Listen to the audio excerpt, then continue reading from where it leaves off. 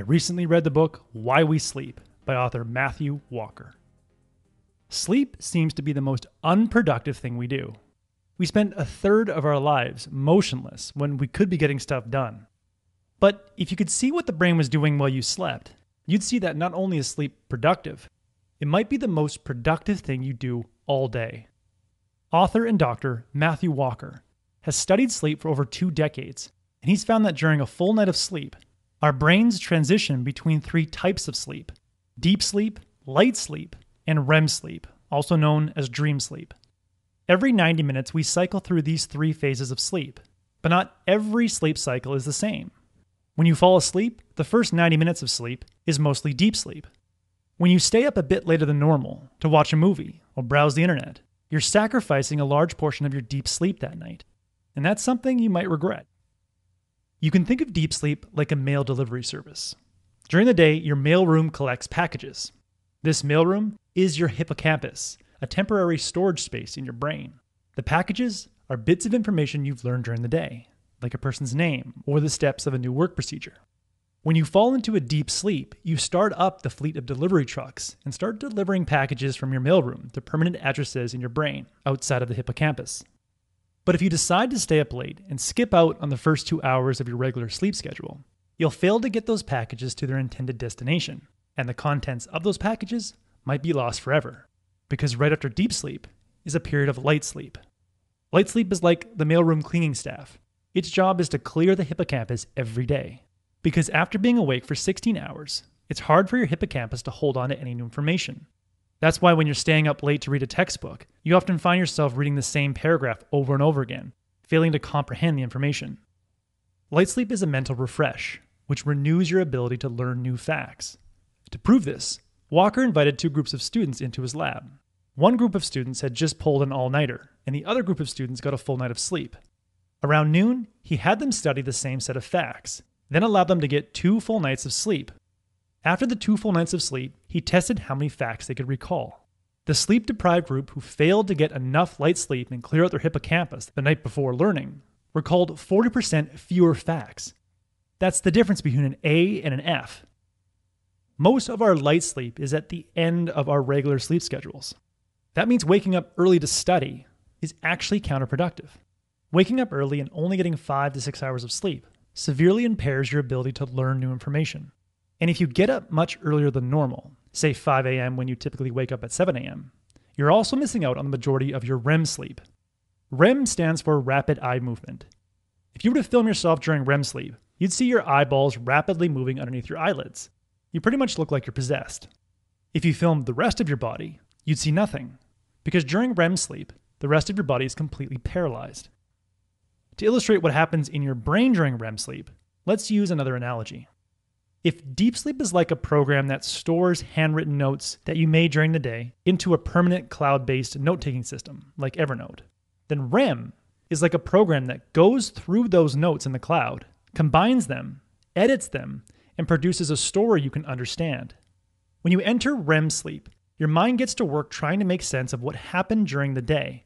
To do that, it makes connections between newly stored information and previously stored information. The connections it makes are often bizarre and something you never think to do while you're awake. The result is often a creative breakthrough.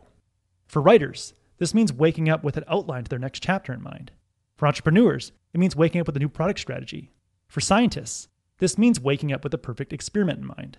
And for musicians, it means waking up with the perfect melody in mind. In fact, singer and songwriter Paul McCartney famously woke up with the entire melody to Yesterday in his mind and thought someone else had written the song.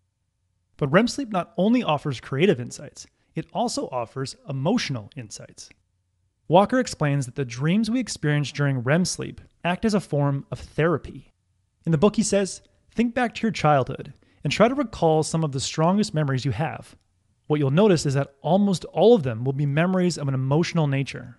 Perhaps a particular frightening experience of being separated from your parents or almost being hit by a car on the street. Also notice, however, that your recall of those detailed memories is no longer accompanied by the same degree of emotion that was present at the time of the experience.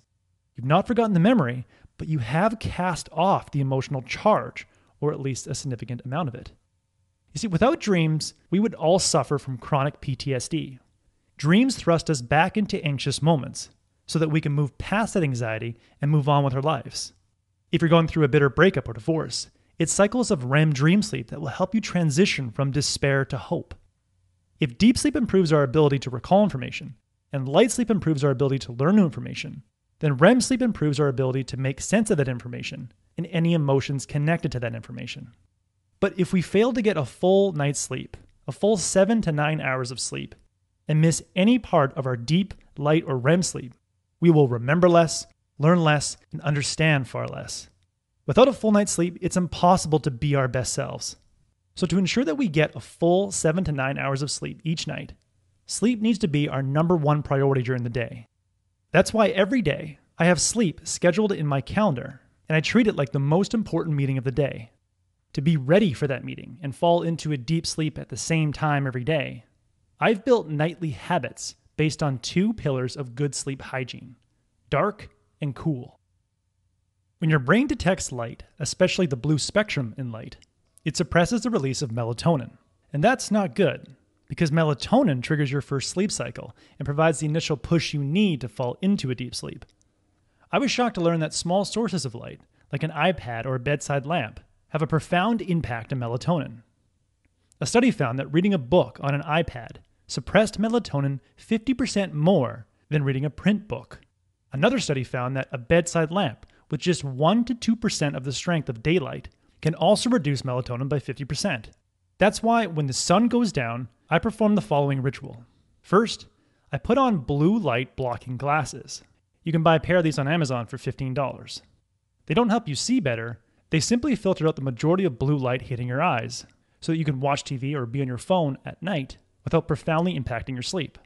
Second, a half hour before bed, I start reading a print book under a red light that emits almost no blue light. And then, when it's time to sleep, I put on a sleep mask for total darkness. The second pillar of good sleep hygiene is keep it cool. Our body temperature needs to drop 2 to 3 degrees Fahrenheit to fall into a deep sleep, but this is often hard for the body to do when our houses stay at room temperature. That's why I've programmed my thermostat to drop my house temperature to 65 degrees Fahrenheit every night at 9 p.m. I keep my house at this low temperature throughout the night, which ensures a higher quality of sleep. And right before bed, I also take a hot shower. Now this seems counterintuitive, but what happens when you take a hot bath or hot shower is your body heat goes to the surface of your body and then dissipates into the atmosphere once you get out of the bath or the shower. This dissipation of heat immediately drops your core temperature to the ideal temperature for sleep. So in the end, focus on dark and cool prior to sleep to get your full 7 to 9 hours of sleep so that you can reap the benefits of all 3 types of sleep. When you experience deep sleep, light sleep, and REM sleep, you strengthen your memory, your ability to learn, and your ability to make sense of complex problems and recover from emotional setbacks. That was the core message that I gathered from Why We Sleep by Matthew Walker.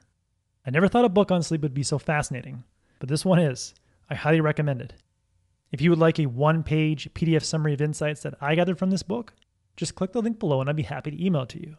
If you already subscribed to the free Productivity Game email newsletter, this PDF is sitting in your inbox. If you like this video, please share it. And as always, thanks for watching and have yourself a productive week.